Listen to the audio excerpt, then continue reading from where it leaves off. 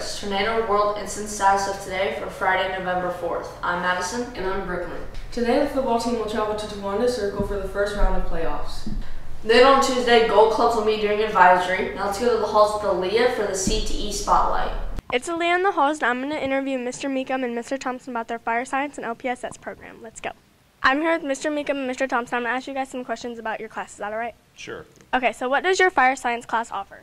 Fire science offers you the opportunity to get your associate's degree at Coffee Community College. It's kind of a precursor to going and getting your firefighter 1 and 2. You can get up to 12 college credit hours over your course of the semester, and then you can get in and do the ride-along program if you stay in and do your grades and have fun. Mm-hmm. Okay, thank you. Now, what does your LPSS class offer?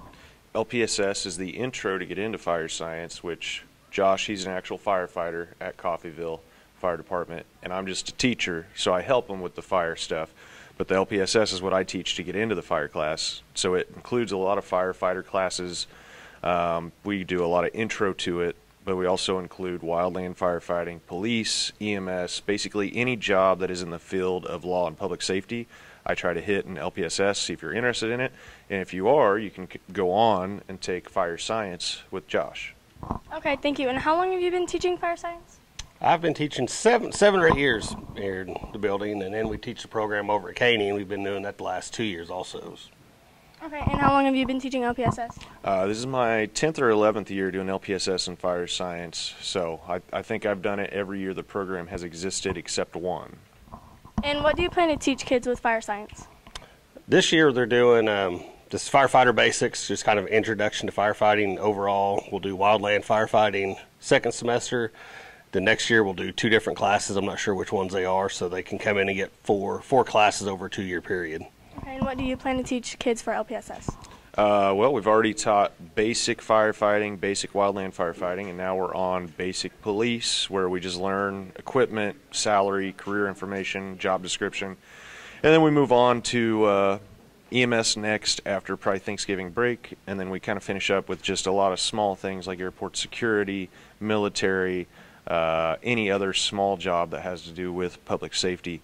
Some of the cool stuff that we do in both classes, especially in the fire class, we get to go out, mess with the hoses, spray water, learn about the trucks, climb the ladder, do water rescue down at the pool.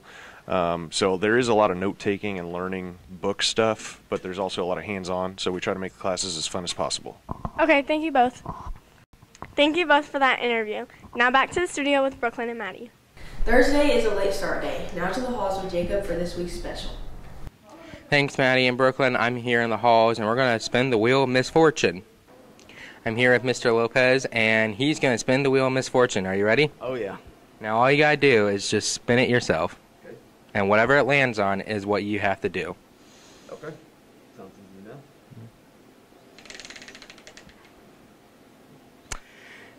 Would you like to dance for 1 minute? Yeah, sure. I guess I have to. Okay, then get to dancing.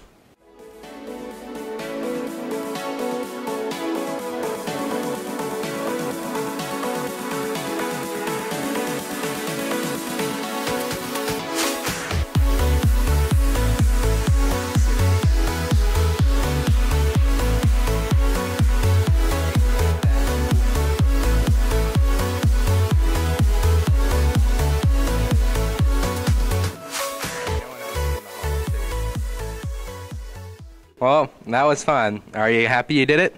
No. Wonderful. That's all we have of Mr. Lopez. Thank you. Thank you. I'm here with Miss Shields, and she's going to spin the wheel of misfortune. Are you ready? I'm ready.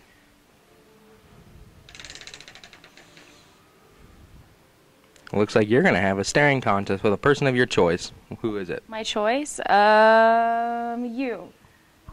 Okay. Start right now. Yeah, start in 3, 2, 1, go.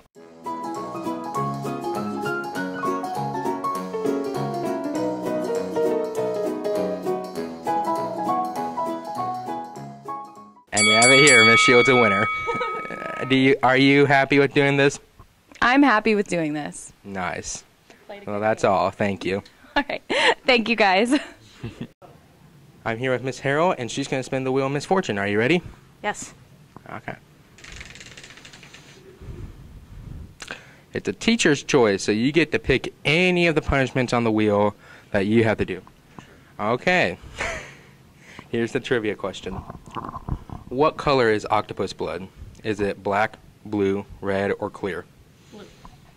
Blue. You're correct. Well, thank you for the wheel Misfortune.